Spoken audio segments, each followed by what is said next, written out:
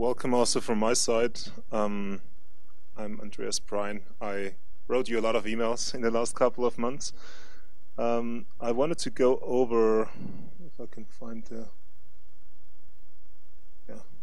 so over some housekeeping first. It should be fairly short, and then I wanted to give you a quick review of the first workshop that we had 2 years ago, and then what happened in between.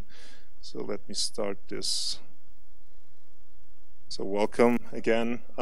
We are at NCAR's Mesa Lab, the oldest NCAR facility. We are here in the main seminar room. This is where we will have most of our seminars. You entered from here.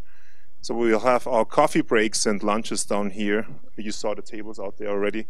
The poster session will be upstairs. So if you go out and then the stairs up here, the posters are up here. Restrooms, women's restroom is in the ground floor, so in the same floor as we are in this corner. The men's are just one floor up. And the cafeteria is over here. We will have our icebreaker and reception at the Tree Plaza, which is a very nice place. Hopefully the weather is nice enough to do that. Otherwise, we will move to the cafeteria as well. So Wi-Fi, very important. You can log into UCAR Visitor. Then you get a pop-up, and it should be very straightforward to get internet connection. If you have Eduroom, you can also use that here. So I guess some of you already tried that out. All the information is also on the walls, on the doors as well, if you have to look it up later on. So there is a bus, a shuttle bus that some of you already took up here from the Boulder Inn, which is down here, the Best Western, where most of you are staying. The shuttle bus schedule is here. It's also on the wall, on the doors. So it will bring you up and bring you back down every day of the workshop. So oral sessions are just some overall overview how we structured the workshop. So we will have several keynote presentations, which are 30 minutes long. And then we have regular talks, which are 20 minutes long. So please try to stay on time. Allow approximately 5 minutes for questions and answers. I will have some cards, and I will give you a notice if 5 minutes, or if you have only 5 minutes left and 2 minutes left. So the poster sessions, we have the first poster session today at 5:15 to 6:15 upstairs.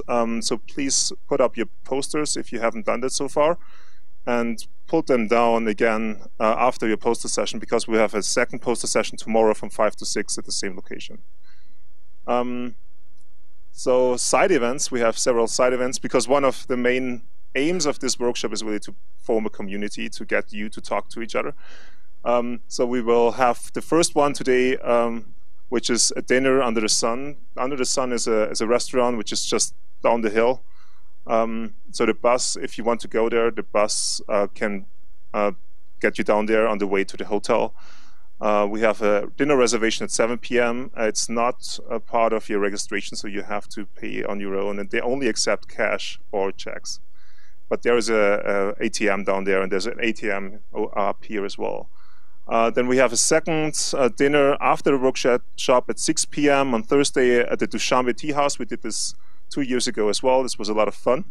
It's a really nice place, so if you haven't been there, it's a really nice restaurant to look at, and they have really good food as well. So this is on Thursday, and then we will have an excursion to Rocky Mountain National Park on Friday. And if you sign up for that, please find me later on today at the Icebreaker, which we will have at 6 p.m. outside the Tree Plaza to talk about some logistics. Yeah, this was the housekeeping. Now I wanted to get a quick review of the first workshop and what happened in between. So this is a graphic that I showed at the first workshop. This is the numbers of papers who cited convection permitting or convection resolving climate simulations according to Google Scholar. You can see we started somewhere at the beginning of the 2000s, and the number of papers got up pretty heavily. But since the last workshop, it's got up really, really heavily. So what you can see is, I think this year it will be the first year where we probably will get 100 papers on this topic. So this is a very fastly evolving community, and I think this is even more exciting that we can get together and talk about this very novel science during this 2.5-day workshop. So these are the people who have been here. Several of you are here again, which I think is a good sign. So welcome back. We had the first meeting 6 to 8 of September, very similar time. At the Foothills Lab, approximately 70 scientists from 13 countries. We are approximately the same size this year again. So we have the website of the first workshop is still online, and we uploaded all the talks and all the posters and the slides. So it's very transparent. We did this because many people cannot be here because they have problems with funding or their schedule. So really to be as open as possible and to give them access to what we talk here today. If you do not want to get your talk recorded, please let me know, and we won't put it up online afterwards. Yes. So what we did after the first workshop, we organized a special issue in climate dynamics, and we got quite a few contributions. This is from July 2018. We had 34 manuscripts that had been submitted to the special issue, and 13 were already published. So all these papers are already online, so you can look at them, and the submission deadline is already closed. So we will have a formal publication later on once the rest of the submitted papers are reviewed as well. So what we also did after the first workshop, we created an email list which should foster the communication within the community. So if you have some news to share, for example, if you're organizing a conference, a workshop, if you have a job opening which is in convection permitting climate modeling, you can email us to this list. There are 201 members on this list. If you're not on the list, let me know and we can add you on the list as well. Or we can add you automatically since you're already here, if you're not on the list, to stay in touch, to stay informed. So we had a lot of sessions at international conferences, so the community was pretty active. We had 3 sessions at HEU, so Roy is organizing them. There's another one this year. We had always a dinner as well, which is very nice. So we had a get-together afterwards. We had 4 sessions already at HEU. There will be one next year again. And we had 1 session at this GEWEX meeting this year in Canmore on convection permitting modeling. So if you want to organize a session, please do so at these meetings, and also use the email list to inform the community to submit papers. And this was also another outcome. We wrote a workshop summary after the first workshop in BAMS. We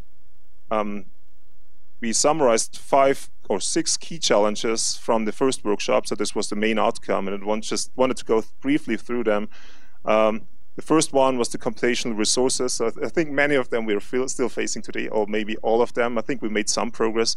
Computational resources are really heavily, so you need a lot of resources. There's a high data volume that you have to handle, which is a big issue. Assessing uncertainties in convection permitting modeling is a big issue, and we will have a session on ensemble convection permitting modeling this year, which is very exciting. Then we often miss high-resolution, high-quality observational data set. This is coming back to what Wanda said before. This is really important for our research. Then we should explore convection permitting models beyond precipitation, so added values beyond as precipitation, because many studies are really focused on precipitation, which is not a bad thing, but I think there's more to look at and to really understand the processes that are behind changes in precipitation, for example. And then, of course, the model physics are a big issue as well, and we have to rethink how we use the physics in our models, because many of those physics are coming from coarse resolution models and might not be really suitable to how we use them today. So this brings me to this workshop. So we had 60 submitted abstracts. We have 7 keynote talks over the next 2.5 days. We have 8 oral sessions and 2 poster sessions, 2 breakout sessions. So we will have 1 breakout session tomorrow and 1 on Thursday. We will let you know how this works later on when it comes to the point. We have this year also a student presentation award. So several students signed up, and they're also judges, so please judge the students' presentations and return the forms to us later on. We will announce the winners on Thursday in the last session. And as I said before, we have lots of breakouts and side events, so please talk to each other and enjoy the next 2.5 days.